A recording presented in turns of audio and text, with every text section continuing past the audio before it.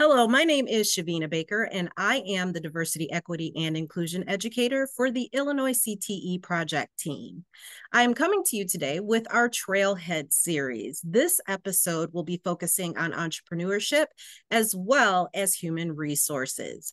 We began this Trailhead series as a direct response to the COVID-19 pandemic. Most of our students were not able to get onto work sites or internships and apprenticeships.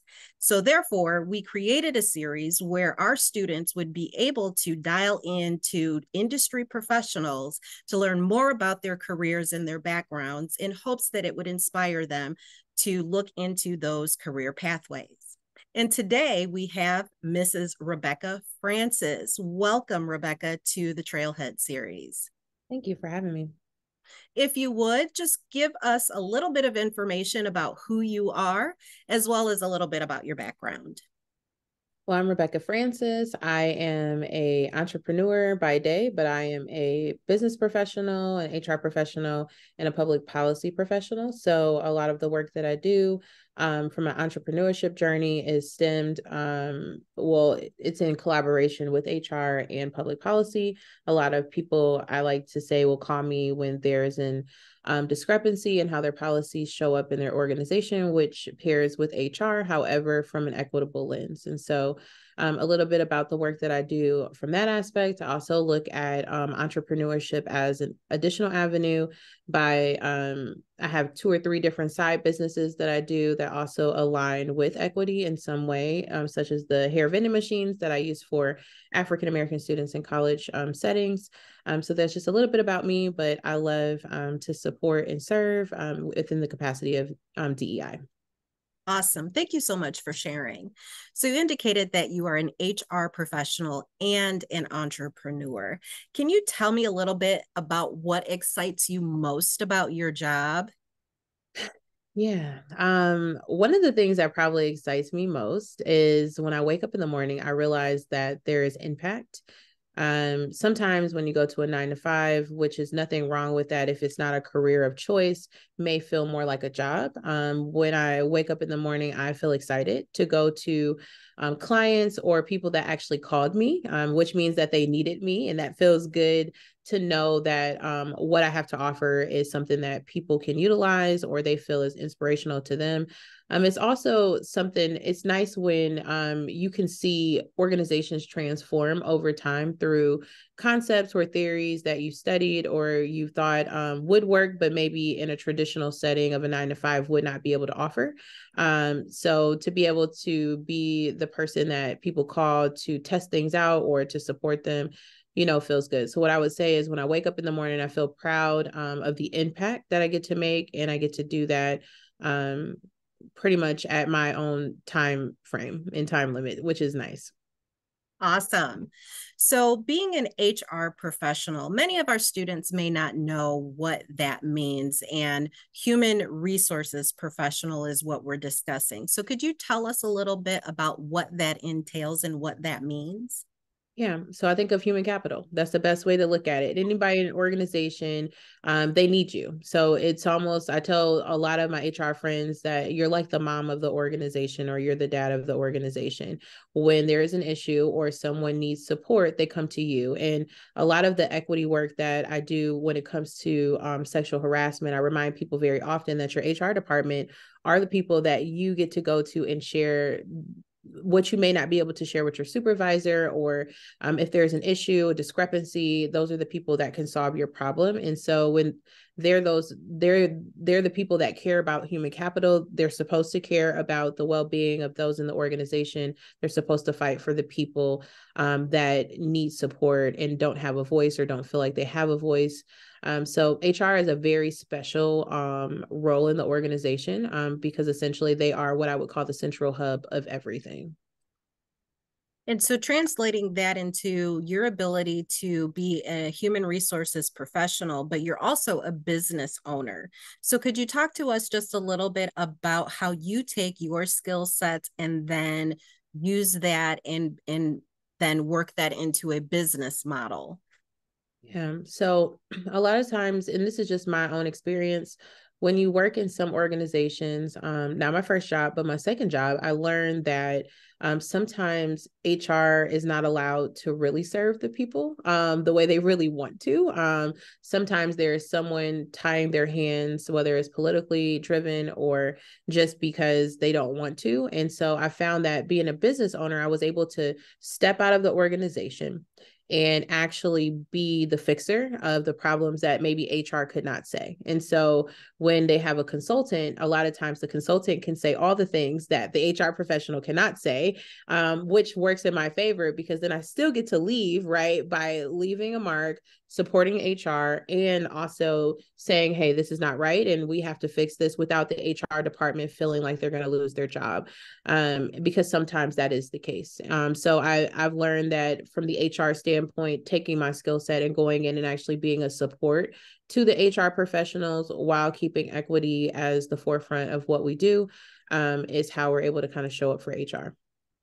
Awesome. And so can you talk to me just a little bit about some of the challenges that you might have in the career path that you're on? Oh yeah, there's lots of those. One of the challenges would probably be that people don't like to be told the truth.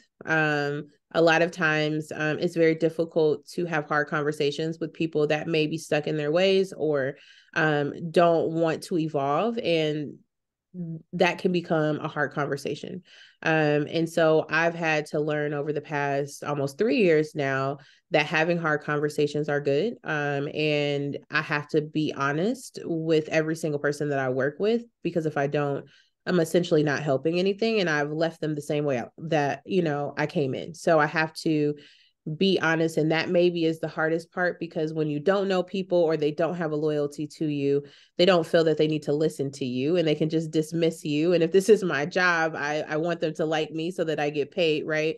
But I'm finding that honesty actually is what gets you paid. And so a lot of times people are not looking for someone to rub their back. They're looking for someone to tell them the truth. And that can be hard to be bold and do that. So that's taken years of, trial and error to get to this point. But I can firmly stand in the truth and know that even if I don't get asked back, that I did what I was supposed to do. Awesome. Awesome. So let's shift gears here just a little bit. Did you know that you wanted to go into human resources when you were in high school? And if not, what did you want to be when you grew up? No, I actually still want to be, when I grow up, a attorney and a judge. So I'll be going to law school next. But I had a baby in college, which shifted a lot of the work that I wanted to do because she was sick. And I had to attend to her. So I was grateful because my first career allowed me to kind of move up the ladder without really I didn't have many credentials at all at the time. But one thing that I enjoyed was what I was doing there, and I wanted to be proven worthy of that position. So I got my degree in what I was doing, which was heavily populated in people and human capital and how people showed up to work. And it was just all HR related, which is still so valuable and relative today. And no matter what career I choose, I can always still go back to HR and I have that experience. And so I would have to say I always wanted to be a judge and attorney, and I still will be. But I had to take a shift when I had a child in college, and I had an opportunity to move into another career path, which was still a huge blessing as a single mom. To even scale at 60 and 70K at my age. I think I was like 24 when I started that career. And that was still a huge blessing for me. So I don't really regret that opportunity. I think that it was the pathway I needed to go down, because now companies need me to expound on, what I learned in that setting on, like, different levels now. So it was a good shift. Thank you for sharing that. We know that students may not always take a very linear path to their education. So I really appreciate you sharing that information with our viewers. What would you say or give advice to for young people who may be watching this video? How could they become successful in the career path that you chose? What would be some of the advice that you would give them? Well, I definitely say before you go to school, know why you're doing it. I think a lot of times in the college career setting, we don't tell them, or no one told me at least, choose a career that you not about money, right? Because I think when I was like, well, I'm being an attorney and a judge, my concept was that that person makes a lot of money. But I never thought about what I enjoy most. And I really, really love to help people. I love to get people to an aha moment. And HR allows us to have direct communication with people. And that was something I enjoyed. I enjoyed the excitement of people. I enjoy even the bad conversations that I feel like happen, because it's still all enlightening, but you have to kind of know why you're doing those things. And so I had to get there organically because I didn't expect this turn in my career. But I think that a lot of people could mitigate having to go down a detour route if they kind of just think through what they want to do in advance and then kind of put the proper steps in place and then also mitigate any barriers that would hinder them from getting there. And so I would say just kind of assessing and there's lots of tests online that you can kind of think about as far as a career path, because everything's not traditional, but whatever that pathway looks like for you, kind of get on that path so you can be good at it, earlier than I'm 32. I'm just getting good at something, right? Like at 32, whereas there are people that I know that got good at their careers right out of college at 22 years old. They've been working in their career for almost a decade before I got to where I am, which means that you would be more of the expert in the field and you would probably be making way more than a person like myself, at this time because you were concentrated in a path. So that's what I would say. Could you talk to us a little bit about education, Mrs. Francis? What was required, the minimum requirements for you to become a human resources professional? Yeah, you have to have a bachelor's for sure. You have to have HR. I did business HR as mine. However, most people go into HR management or some type of HR degree and then they get their SHRM. I know that SHRM is not necessarily is a must, but it helps you to understand the details of what you'll experience in an HR setting. For me personally, I didn't need any of those things because the career path that I took, the business degree was good enough with HR as a concentration. But to work in public policy and the government, I did need that. So, those sometimes depending on the career that you align yourself with, you just don't want to get random degrees, which is what I tell all the kids that I know. Don't go to school and just pick a random degree because it sounded good or it sounded easy. Pick something that is going to get you to the next level and that the coursework is aligning to something you need to know for like from a knowledge standpoint. So that's kind of how I look at picking a career. But from an HR standpoint, really you just need that bachelor's, concentrate in something that has something to do with HR to show yourself approved. And then you can go into something further for certification if you really want to. And the SHRM is a human resources certification. Correct. Correct. Yep, Awesome. that's so like any other, like if you were to take your bar exam or whatever, that's the exam that you would take to be the certified HR professional. So you talked about some barriers, and your focus specifically on inclusion and equity work within your human resources professional work. Can you talk to me just a little bit about how students can overcome or eliminate some of the barriers to becoming a human resources professional? Yeah, I would say number one is advocate for yourself. A lot of people sit there and wait and hope that someone is going to see or acknowledge what it is they're asking for and whatever that is. But you really won't get there that way. I've learned that at 32, but I would have loved to have known that at 22, right?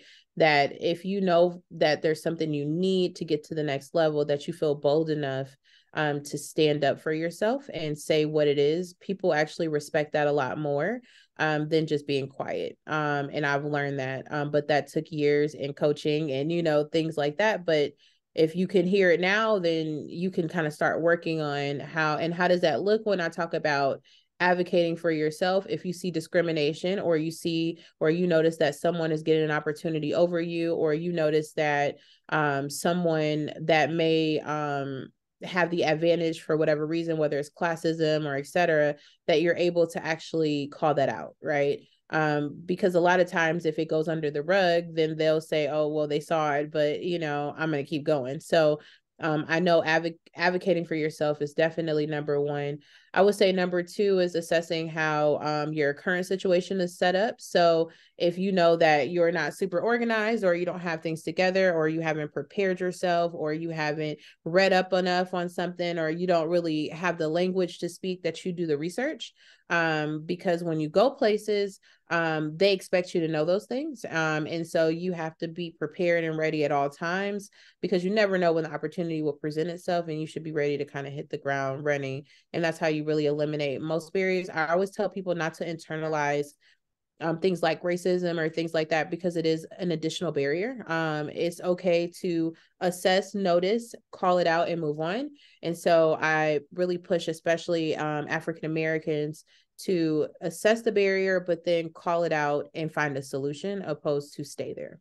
And so I noticed those are really the two barriers that I see in today's society with the people that I work with, is either not advocating for themselves, not having a clue of what they're doing or why they're doing it and how they're going to get there. And then that portion of internalizing and taking things really personal that hinders them from moving forward.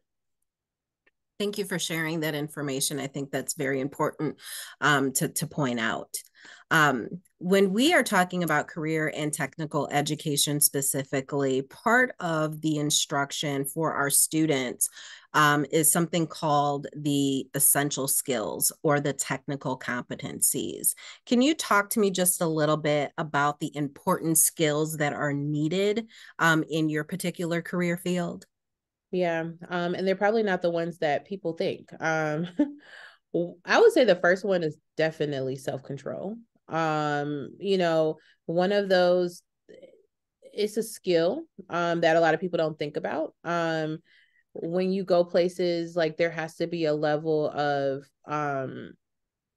confidence, but it also has to have that piece of being able to handle what happens in the moment, and then being able to problem solve that, which is the next one. Problem solving for me is huge, because my entire job is solving people's problems, and most times has always been, to some extent. And so I don't think I've ever had a part of my career that hasn't been solving a problem. And I noticed that people get paid big money to solve problems. Like, that's it, that's all. Like, the highest paid people in the world are problem solvers. And that is a skill that if you can assess things as growth areas opposed to looking at them as barriers, then you can solve problems. And so that would be the second one.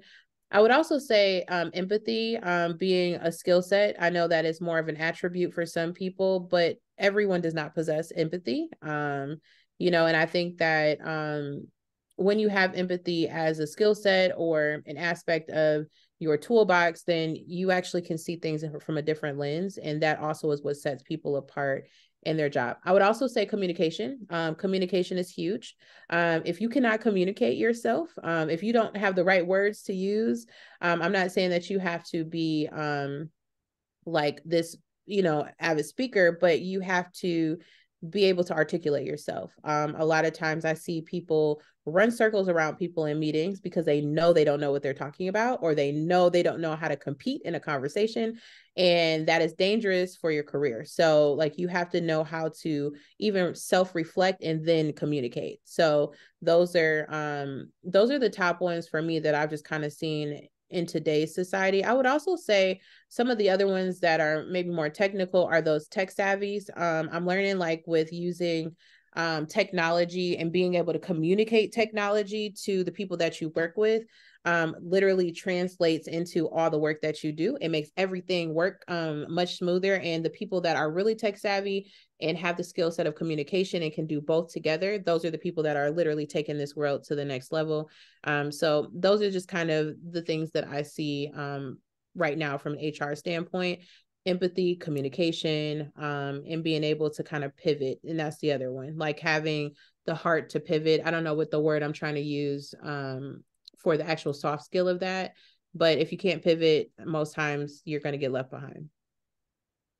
Well, I appreciate you sharing all of that information with us today. And we are going to pivot And I would really love to learn how you, Mrs. Francis, celebrate your successes.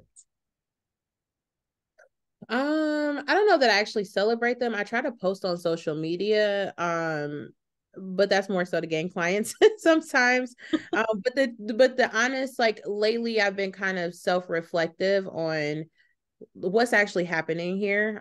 Sometimes we're on the go all the time. So if I'm building presentations all night and day, I don't really think about the success of it. I'm more so just trying to get through it so I can get to the next thing, right? Sure. But one of the things that recently I've been doing is I've been journaling and writing down wins. And I use my passion planner to do that, partially because if I don't put a goal and then put a win next to it, then I don't see how far I've really come. And to someone else who thinks I'm doing great, I may feel like I'm just lacking in all these areas, which is also a poor mindset to have when you're trying to get to the next level. And so celebrating the now is something I'm learning to do. And how I do that is I don't buy anything or do anything like that, but I'm more so, I even may take a break. So today, one of my successes was that I did a great presentation at 9 this morning. So until my next meeting, I just sat on the couch and did things that I wanted to do, whether that was shopping for Christmas presents or, I gave myself grace and a break. And I feel like that's one of the best ways that I can celebrate myself, because I'm 90% of the time killing myself writing presentations. And so if I have 10% of time in my schedule to give myself grace and a break, that is how I celebrate myself. Sometimes I may go out, like take myself out to eat or, but the greatest one I would say is the self-care. Awesome. And how about the challenges? How do you recover from, I won't call them failures because we're always growing, but how do you recover from some of the disappointments or challenges? I'll give two examples. I remember when I first started, I was ready to quit and just go back to a regular job because no one was returning any of my calls and no one was, or they wouldn't return them or answer my emails, or they kind of shoot the breeze with me, or and so I started to kind of assess how I could show up differently. And that's where my mindset shifted. And opposed to giving up, something in me just was like, no, you don't give up, you keep going. So what I did is I would try even harder, but in a different way. And so I've learned now, after doing it for almost 3 years, that now I have to pivot each time, opposed to being upset. Another thing is if I do something to harm someone, or someone is not happy with me, or if I notice that I've offended someone in my work, I actually am the one to bow and I apologize immediately, opposed to being defensive with the client or defensive with how they behaved. Because I'm learning that you can control a fire when you're actually humble. And so people will come down on humbleness. They will not come down on defensiveness. They go up. So those are the two things that I've learned on how to deal with challenges. And I've also learned to accept no as like not the final answer. So if someone says no to me, I'm not upset anymore. I just say, okay, I'll reach back out to you, in 6 months. And so they're probably thinking to themselves, I said no, but then that will also remind them like, wait, she's coming back in 6 months, and then if that doesn't work in 6 months, I may wait a year, but like, I don't really give up. And most of the people that I've actually accepted the no from the first time are now clients of mine today. And they're the happiest clients that I have today. And so I think that sometimes you just can't give up. And then you have to show, and that's why I post a lot on social media on what things are happening, or maybe even feedback to show people that it wasn't always good, but this is what I did to get there. And now this is what they say. So I kind of show the whole journey, and I accept the failures and I accept the wins. They both go hand in hand. Great, great. Well, my very final question is one of my favorites because I think that it gives students and teachers an insight of things that they may not learn about a particular career pathway. What are some of the hidden things about your career that many may not know about? That DEI is not just about race. That's my favorite one. When I go places, people are already turned off, like, and they don't want to talk about the conversation. until they really realize what it is, right? And we start kind of going down there. I like my dad used to always say, because my dad's a pastor, he would always say at church, I'm getting ready to come down your road, right? Like, and so I remind people that when I come down your road, you gonna know, right? If it hits your home, you're going to know. And I usually spend time in every training doing that so that people understand what this really is, right? And not just that, I'm actually your friend. I'm not someone here to hurt you. I'm not here to harm you.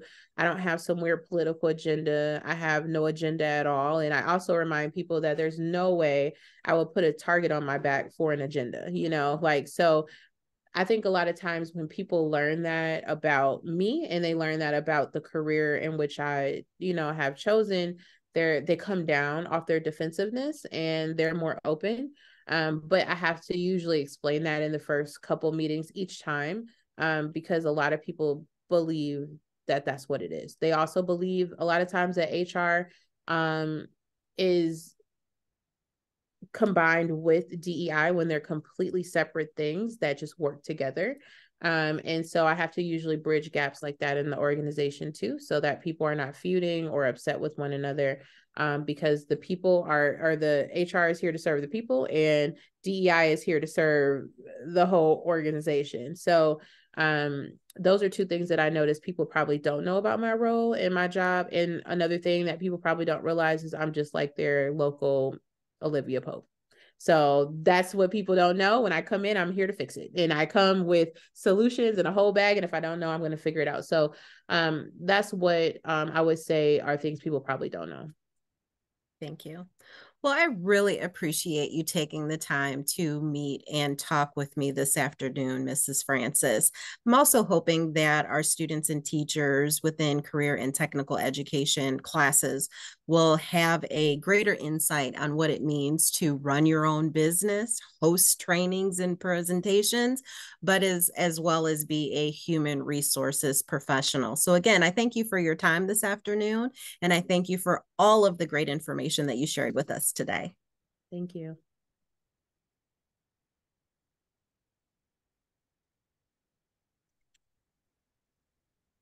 All right.